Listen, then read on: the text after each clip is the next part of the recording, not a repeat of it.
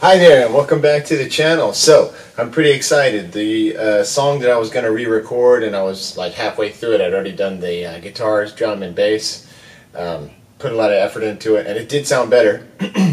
But ultimately, I decided on the channel, and others confirmed the fact that the first one, the vibe was hard to top.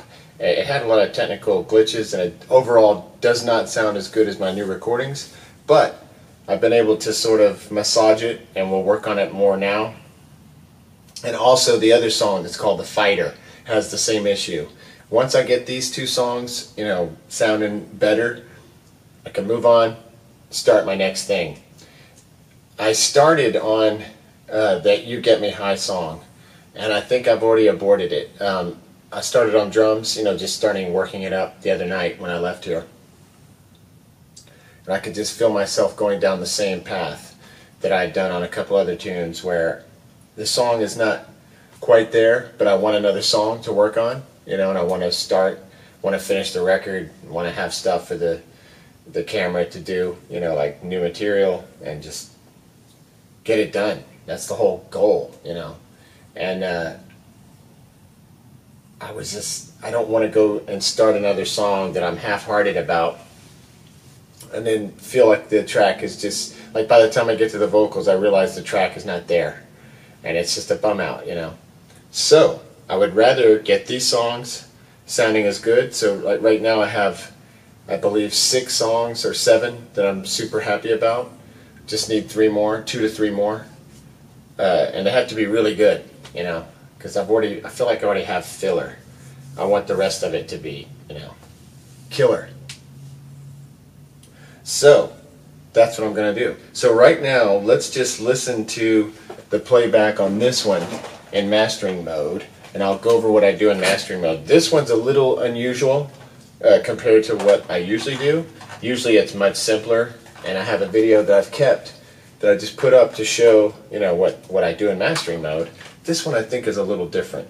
Okay, so the whole point of this, in case you haven't followed any of this and you're just tuning in looking for assistance with your Zoom, I recorded a couple songs a while back, up to 2 years ago, and I liked the songs a lot, and I liked how they felt, and I thought the recordings were pretty good.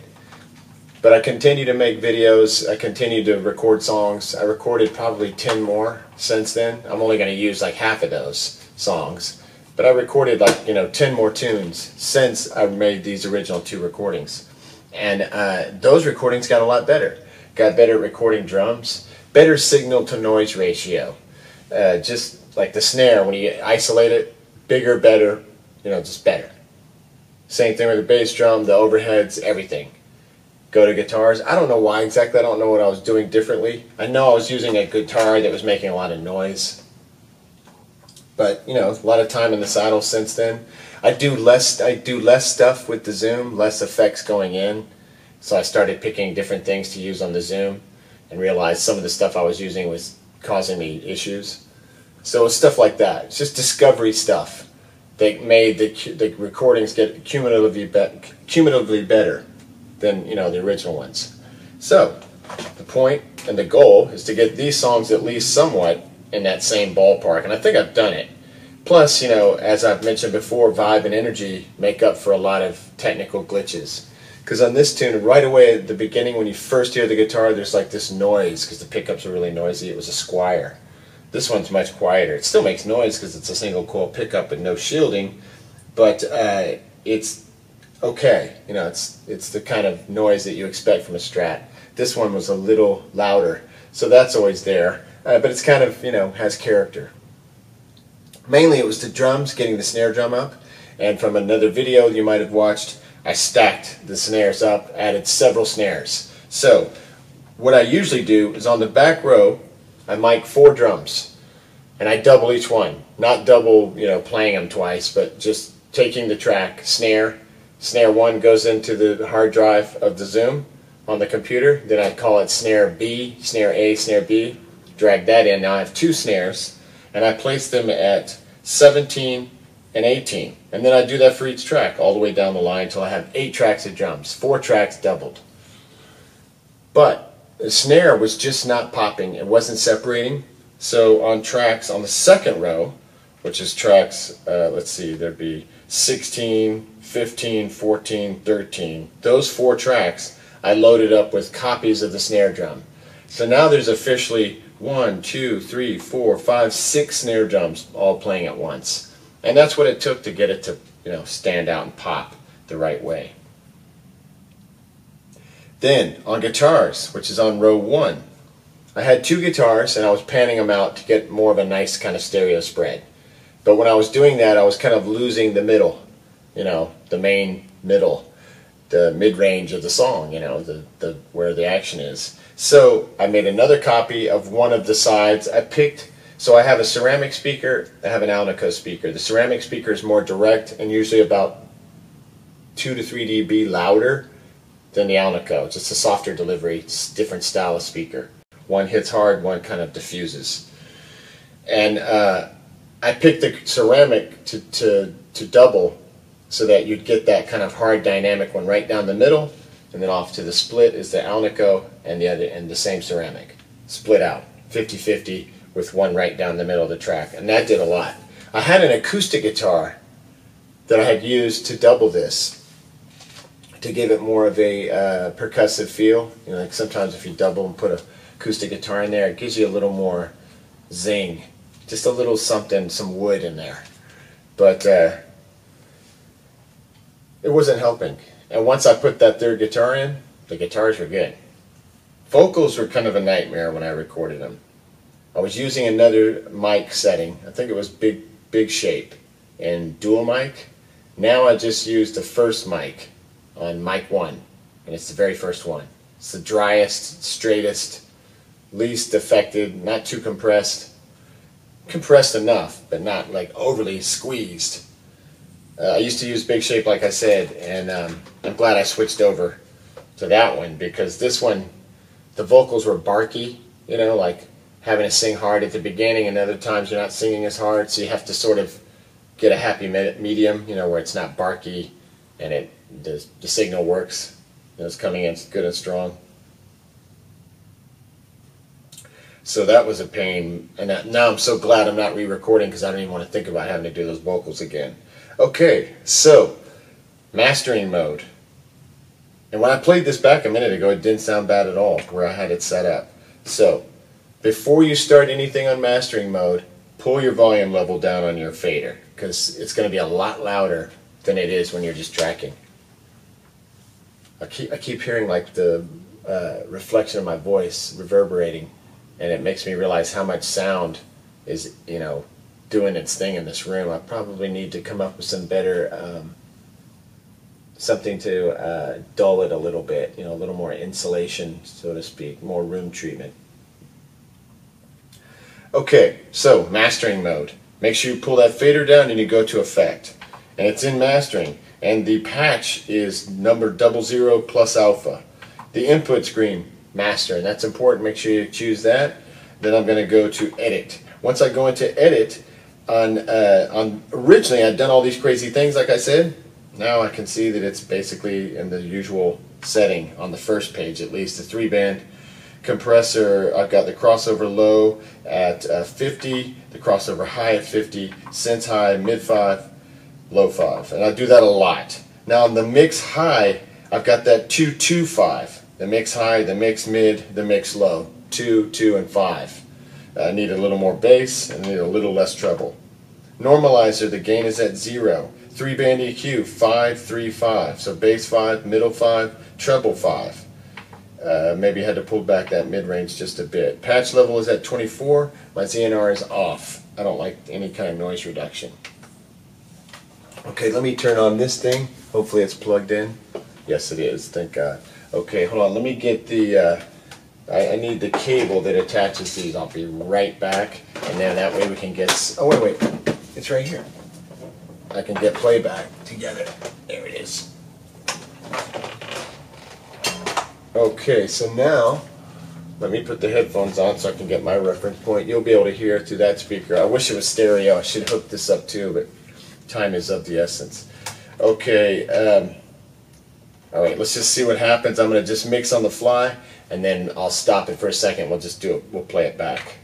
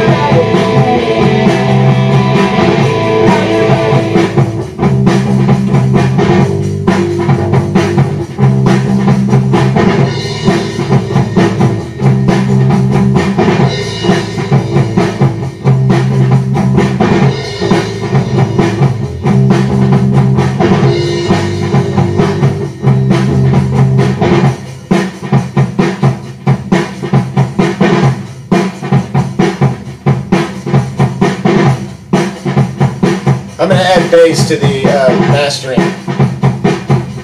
I go to edit.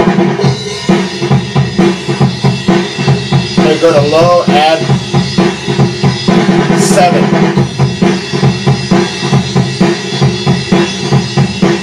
Okay, on synths low, I went to 7. On mix low, you can only go to 6, and I've gone to it. Just felt like it needed a little bit more bass.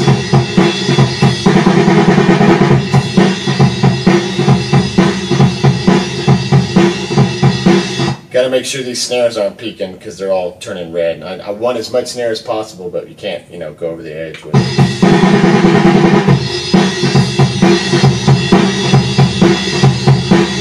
The other thing I did is I'm going to pull the drums down a little bit, and I just pushed the overall volume up. So instead of having it so low on the master, I'm going to go to 10, minus 10, and then bring the drums down. I think more master will bring more tone instead of trying to bring that down and the drums up, if that makes sense.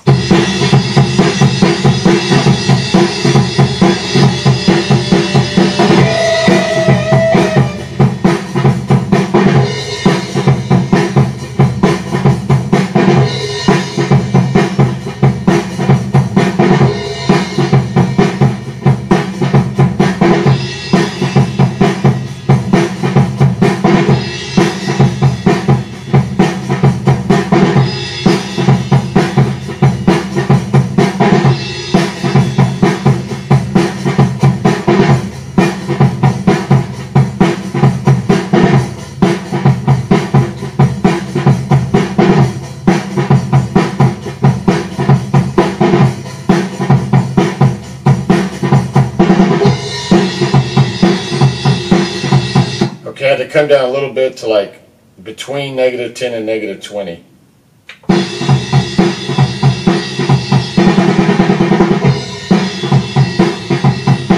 So that's the ultimate point here, where I've got the drums pushing as hard as possible without going into the red. Because the whole point is to get more, you know, more badassery on the drums. Okay, let's add the bass.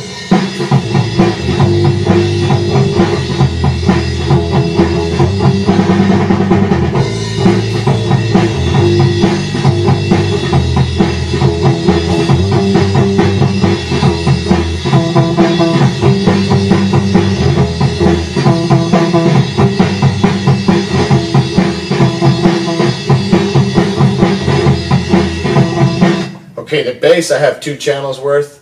Let's see if I did any splitting or if I did any panning. So yeah, so I did a left-right 50-50, and you could dial that back to make it more down the middle. Actually, let me see if that helps.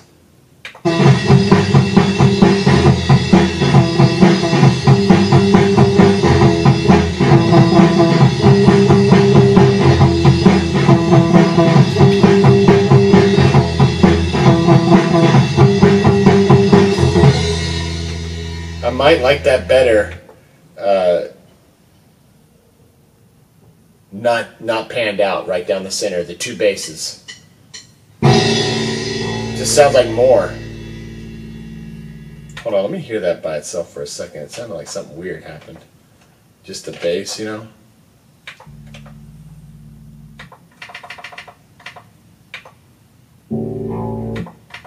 I guess it's just the string rattling.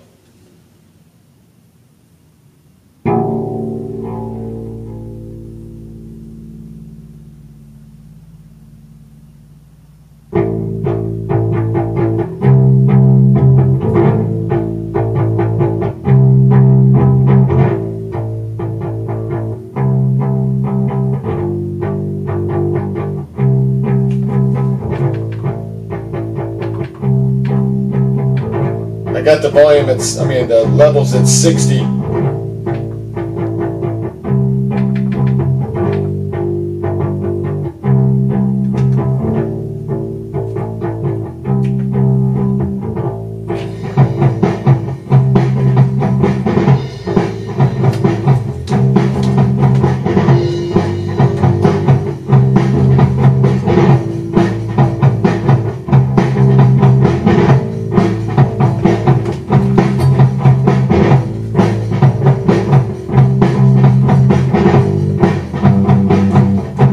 and guitars.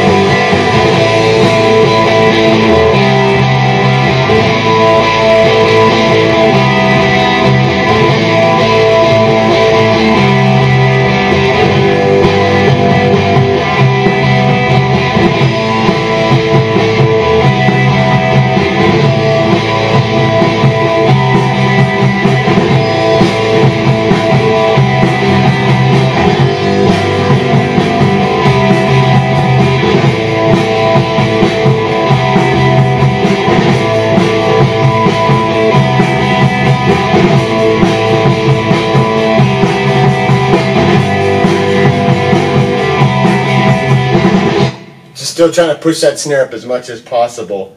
The guitars are in. Okay, so let's see. Now I'm going to mix. I'm going to go back and mix in the. I think I have everything up now, except for the vocal. Okay, so let's see what happens now. I'll start adding the vocal in.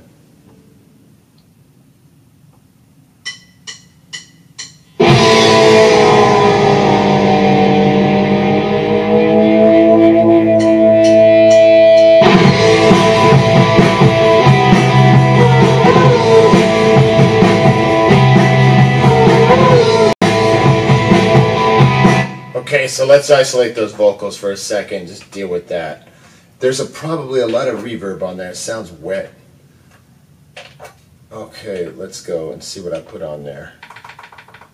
Okay, I'm going pan EQ all the way to number 1. Whew. The highs are -10. Listen to this crazy stuff. The EQ on the vocal is -10 on the high. Mid is 5. Low is 9. Reverb send is 10. So there's not much. Reverb and chorus are both at 10. Whew. So you can see I had to do some crazy stuff. Listen to this other vocal that goes and probably does low harmonies and stuff like that, because I usually do several things on one vocal track. That's -6 on the high, 5 mid, low is 8, 10 and 10 on reverb and chorus.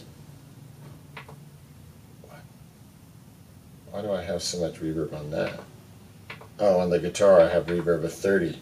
Huh, that might change.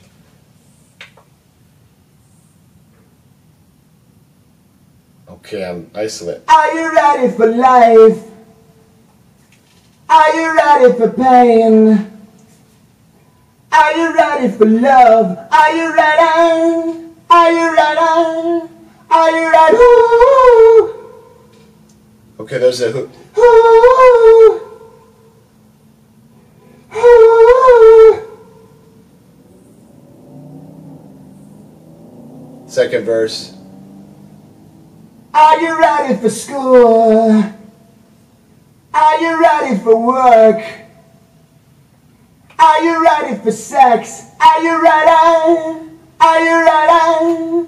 Are you ready? 'Cause I don't want death hanging by my door. This is not the end, yeah, that's for sure. I don't. Okay, so what I did with the vocal, because I had so much trouble, I remember now. As you can see, I had to do a lot of EQ manipulation, which I don't like. Like on these songs I'm saying that are recorded better, there's no EQ manipulation. I might add one or two of something, but overall, it's there. So I hated looking at that, you know.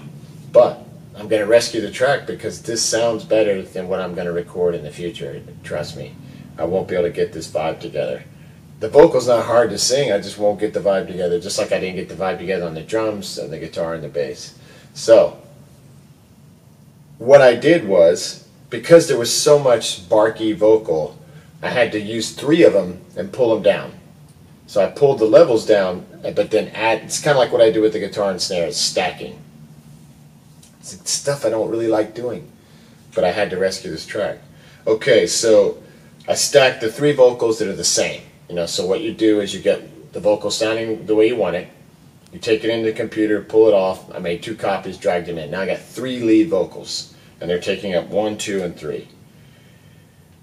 I have a double on the chorus where I just double the chorus, just to give it a little more gloss. You know, I'm actually double singing it. I sat here with the headphones and sang along to it. And that's the only doubling in the tune. I just add a little bit on the chorus. And then this track here, number 5, has low harmonies. I don't want to die, don't want to know. Like a Bowie, Peter Murphy type thing. About the other side. And then there's a, I don't think there's a high harmony on this. Just that. And the extra, so those sound, you know, like a lot of people doing it. I remember watching the Godard film, Sympathy for the Devil, which is incredible. Rolling Stones movie, where they show them the freaking studio burned down while they were making this movie, or caught on fire. But they're recording the track Sympathy for the Devil. It's incredible. And Godard just slowly tracks, you know, through the studio. There's Brian Jones tracking, Keith Richards playing bass, Mick Jagger, you know, doing his thing. It's incredible. And at the end, they're like, hoo-hoo! You know, they're doing the hoo-hoos. And they have all their, you know, Marianne Faithfull's there and the whole crowd. And I was like, oh, that's how you get that kind of stuff to sound right, is you get a lot of people, a lot of voices. Well, I don't have a lot of people, but I can sing it 3 times. And you don't try to sing on it, like, hoo-hoo! You can have a little overlap. So it sounds like, I don't know, it sounds like kids, you know? There can be certain songs like Pink Floyd and Talk Talk, you know, have like songs that have children's choirs, you know, you get that feel. A bunch of voices together. It's cool. All right, enough of my yakking. Okay, so highly recommend Sympathy for the Devil by Jean-Luc Godard, featuring the Rolling Stones. Okay, so I'm going to turn everything on, and we're just going to see what happens. Got the vocal isolated. All right, let's just see where the action is. I'll fine-tune it by just getting it all on. Because I think we've heard each thing isolated enough to know what to do.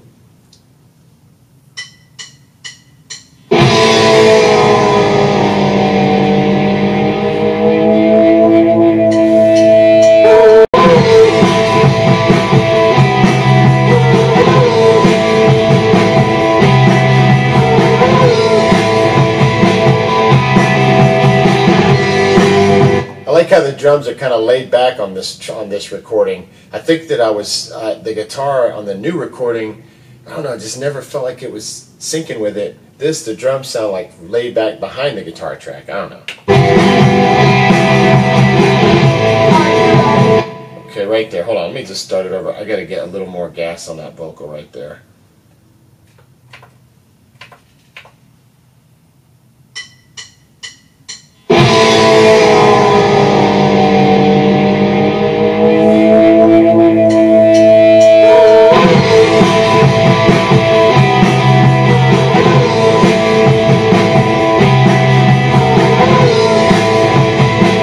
Sorry, one more time. Gee whiz.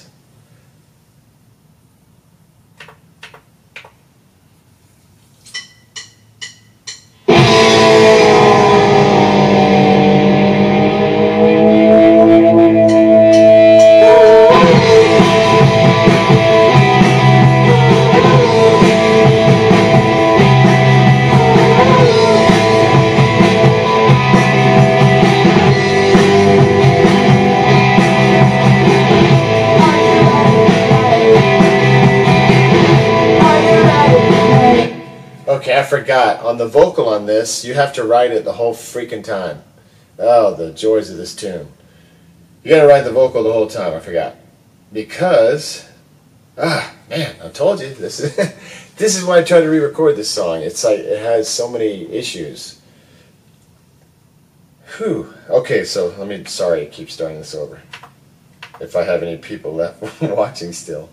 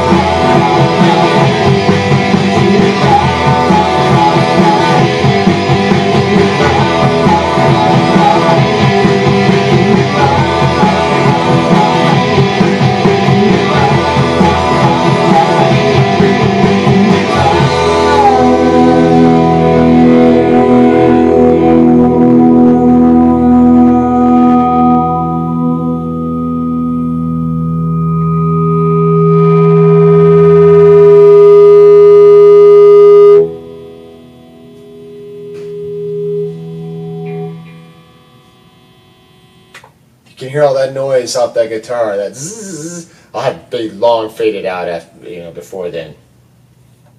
Yeah, I don't think there's anything else I can do with it, and I'm really tired of it. So I kept talking so much I didn't realize the camera had cut off. But I feel okay about the song. I like the way the song sounds, and I like the energy of the tune. And I, you know, still want to keep it in the. I definitely want to keep it on the record. I think it might open the record, like it feels like an opener. That, and I've used it for my channel. So I still like the song. I think I like it better right now because I feel like I've salvaged this and made it doable. I would expect it to come in here and do this in like 15 minutes, but it was a little bit longer than I thought. So I'm not going to do the other song. I was going to work on the Fighter, but I'll do that when I come back. And I've got an incredible week lined up. I don't know if it'll be many videos, and maybe a while before I'm back on camera, because I'm going to work with the other guys. We're missing John, the drummer. He can't make it due to a scheduling conflict. But we have Mark, the guitar player, Alex, the bass player, me, the singer guy. And man, I'm excited because we're going to work on songs, work on some of these songs that I've been recording, and see if we can figure out a way to do them live, you know, with the band, because I've been so egocentric about this stuff. I've just kind of pictured me doing it, and now we're trying to figure out how to integrate it into the group. And I was thinking, like, for like the song Hell Yes, which is a different type of tune for us to do. Usually we do stuff more like this song, you know, like more straightforward rock, 4/4 time, like rocking hard and fast, kind of punk, you know, and with some heavy rock, you know, type stuff mixed in. It's like hodgepodge of the 20th century type stuff. And so what I was thinking is, since we usually do that kind of approach for a song like Hell Yes, it has more of that kind of bluesy feel. Have me do like the Muddy Waters thing, where like if I have a guitar, maybe I don't even have a guitar on some of these songs. I'm just a singer, because I've done that many times in a band. But when I have the guitar, instead of like playing both of us playing the lead riff, you know, instead of both of us going,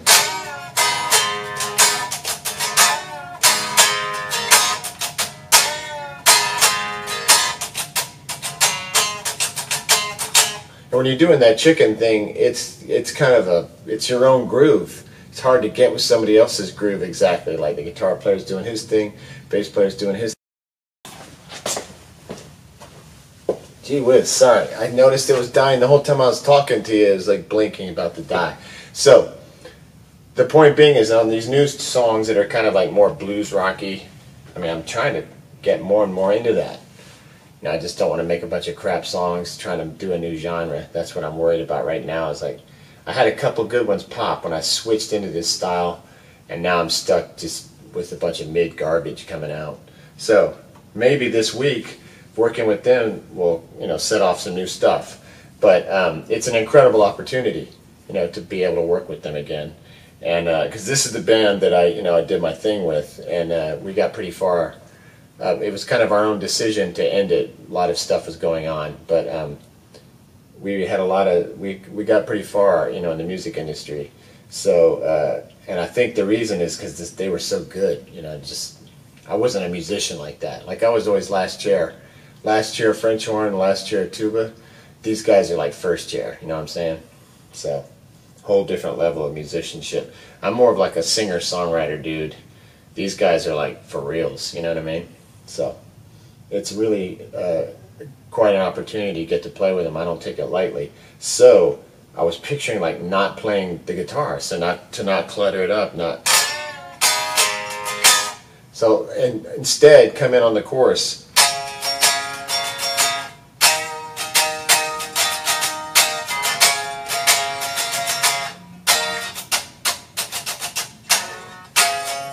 That kind of thing, so that you're not, both guys aren't trying to stand on each other. One guitar says it all, as Steve Albini once told me. One guitar says it all. So I took a lot from that, you know, because a lot of times we're just trying to stack and trying to get bigger and bigger and bigger and more and more and more and more.